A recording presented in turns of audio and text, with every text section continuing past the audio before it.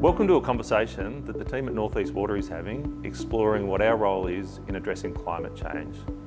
We would argue we've always been in the business of climate change in terms of investing in the security and resilience of the water supplies for our communities, particularly during periods of drought.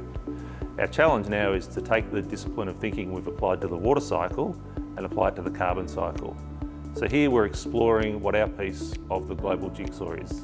When we think about the water cycle at a global scale, we could consider it still largely in balance. We've still got the same amount of water interacting between the surface of the Earth and the atmosphere. In contrast to this, when we think about the carbon cycle, a lot has changed.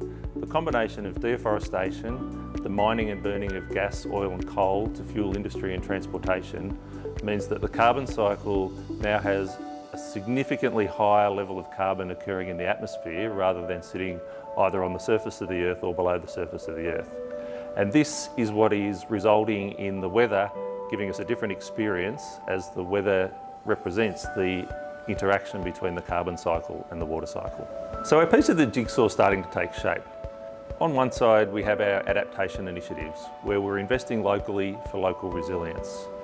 On the other side of the jigsaw piece we have mitigation, where we're acting locally to help contribute towards global resilience of the atmosphere. What isn't intuitive to most people is just how energy intensive the provision of water and sanitation services are. For example, our Scope 1 emissions, which are the emissions direct from our wastewater treatment processes, account for 1/3 of our greenhouse gas emissions. And then on top of that, the other 2/3 is made up by the amount of electricity we use to not just provide safe drinking water, but also treat sanitation and trade waste services for water that gets returned back to the environment. So I guess the reality is, if you're part of the problem, we need to be part of the solution. Our ambition in this space is to be judged by our actions, and one of the great projects we've already started is in partnership with the community out at Yakandanda through TRI, or Totally Renewable Yakandanda. The two parts of this project include working to take the water treatment plant off the grid through trialling the use of battery storage, and also having a small community project where the electricity off solar panels off individual households will help run one of North East Water's pump stations. We need to do these sorts of projects to learn what works and act as a model that we can replicate across the region. At another scale, we're initiating a project at the West Wodonga Wastewater Treatment Plant, which services Wodonga and surrounds. This site consumes approximately 30% of all the electricity used by North East Water across the entire region, and accounts for some 40% of our Scope 1 emissions. What comes with this is the opportunity to upgrade the plant and significantly reduce these.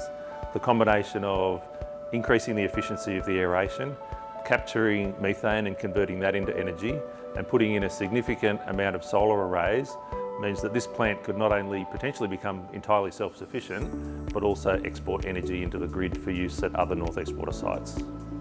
With those couple of insights to our thinking and the projects that we're working on, we'd now like to work with various partners across the region to explore how our piece of the jigsaw and your piece of the jigsaw can work together on projects for the benefit of the region, ensuring that we continue to build resilience for the future for the beautiful North East Victoria.